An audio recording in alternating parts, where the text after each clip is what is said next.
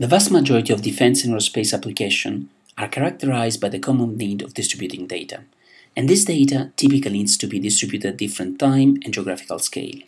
So if we consider exactly these two dimensions, which is the time and geographical scale, in this continuum we can identify several discrete points that will serve us as an example for understanding the kind of requirement that defense and aerospace application requires in terms of data distribution. So starting from the extreme left, we could consider radars. So in radars you have the radar processor, which is a number crunching application, which has to deal with a very high volume of data coming from the sensor, which has to be processed and distributed in real time with very short timelines, typically on the order of tens of microseconds, and very firm deadlines.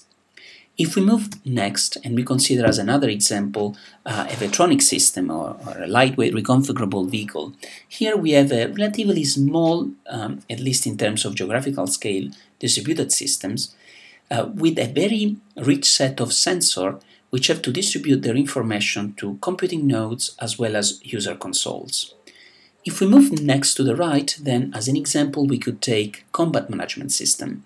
So in this case we have a pretty sizable distributed system, both in terms of geographical scale, because if you think about a big boat that's several hundred of meters wide, and as well as from the challenges in terms of the several different time scales at which this system has to operate.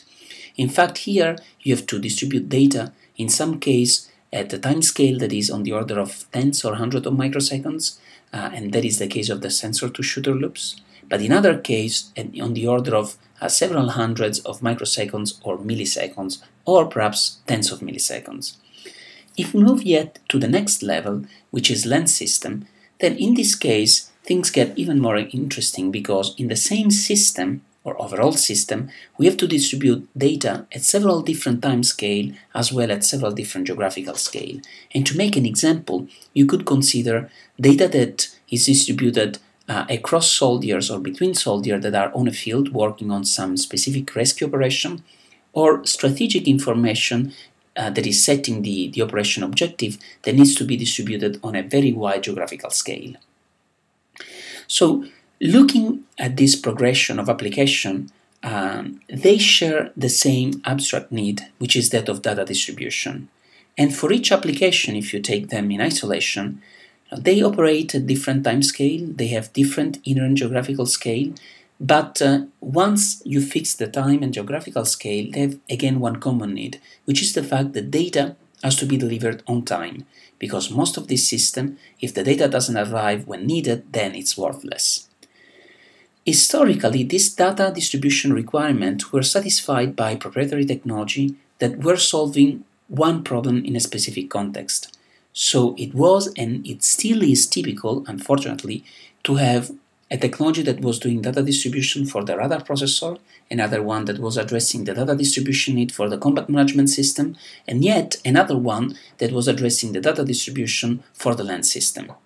Now, this was clearly creating, and it's still creating, a technology management issue, because from a CTO perspective, you're actually wasting R&D resources by reinventing the same technology and not making the effort to devise something that is applicable in a wider sense.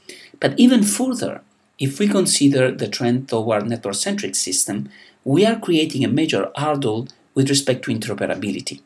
In fact, if each system is using a slightly different technology for addressing the same problem, then trying to implement the so-called global information grid will be a major headache, because all systems will actually be distributing data with different technology. These technologies won't be interoperable, and in order to achieve interoperability, we will have to address and solve an n-square problem, which is going to be very expensive as well as very tedious to solve. But the most important part is that it's expensive. So in order to address this challenge, several years ago, we came up with OpenSpliceDDS. And in fact, OpenSpliceDDS was very successfully applied as a universal data bus. So historically, OpenSpliceDDS has been applied in radar processor, in combat management system, air traffic control systems, and in a very wide set of defense application.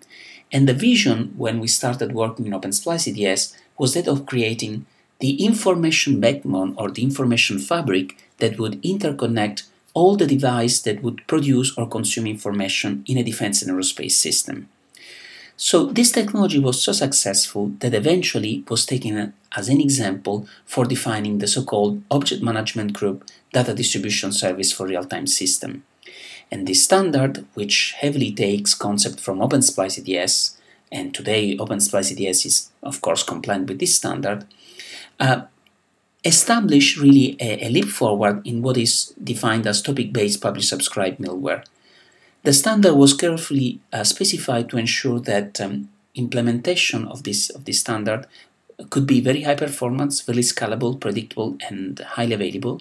And this is clear why, because again, we needed to address and target this very wide set of applications in defense and aerospace.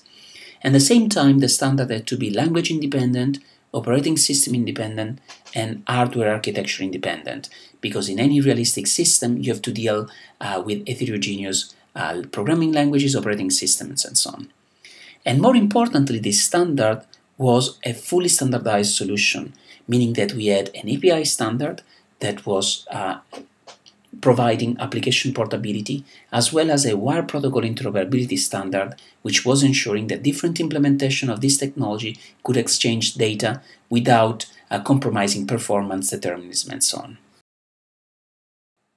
The OMG Data Distribution Service was adopted in 2004, and in 4 years, I think it has shown a track record adoption. So to begin with, the most prestigious administration worldwide have mandated or recommended this technology. So for instance, the US Navy has recommended the use of DDS as one of the key elements of the open architecture computing environment. DISA has recommended the use of DDS as the publish-subscribe technology for distributing tactical information in all net-centric systems. Eurocontrol has recently mandated the use of the data distribution service as the technology for exchanging flight data plan between air traffic control centers pan-European, and Kinetic has recommended the use of DDS as the technology implementing the information bus in next-generation Vetronic systems.